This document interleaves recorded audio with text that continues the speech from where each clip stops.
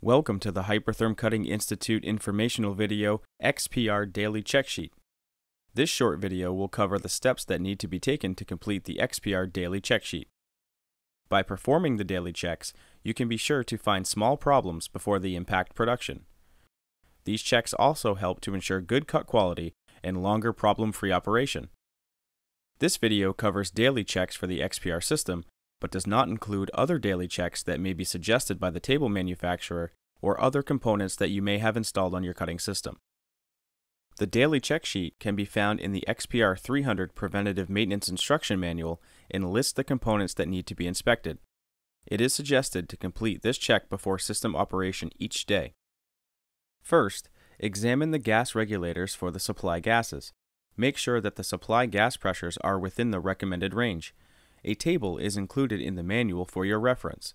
The XPR system uses a gas pressure of 7.5 bar plus or minus 0.4 bar, or 110 psi plus or minus 5 psi. Adjust the regulators as necessary. Using the web interface tool, activate gas flow by using the test preflow mode and make sure that the pressure at the regulator is set to 7.5 bar or 110 psi. Repeat this process in cut flow mode and verify that the pressure at the regulator remains at 7.5 bar or 110 psi. Remember, nitrogen is required for all mild steel processes for the XPR. If you are using a VWI or Optimix console, you will need to check the shield water regulator. The core console does not use this feature. Using Table 9 in the XPR instruction manual, ensure the water pressure being supplied to the console is at least 2.8 bar, 40 psi, and not more than 7.5 bar, 110 psi. The regulator on the console is not adjustable. Any adjustments that need to be made will require an additional regulator or boost pump installed on the supply line.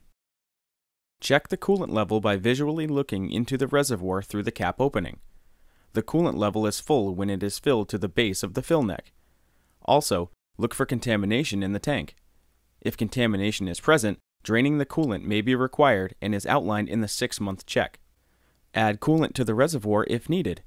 Use the correct type of coolant or mixture if additional coolant is required to prevent damage to the system. Record the amount of coolant that was required on the inspection sheet. This will allow you to monitor the usage over time. Verify power is removed from the power supply. This will ensure there is no coolant flow in the torch and allows us to continue our inspection of the torch head and consumables. Remove the torch head from the quick disconnect receptacle and remove the consumables for inspection. Before installing the consumables, be sure to look over the torch head as well. Torch rebuild kits are available and can be found in the parts list. How to inspect the torch and consumables is outlined in another video for your convenience on the Hypertherm Cutting Institute website. Do not apply excessive amounts of lubricant. This may cause damage to the torch and consumables and will result in poor cut quality. This concludes our video on performing daily checks on the XPR cutting system. Thank you for watching this video. For more XPR videos and more, please log on to the Hypertherm Cutting Institute.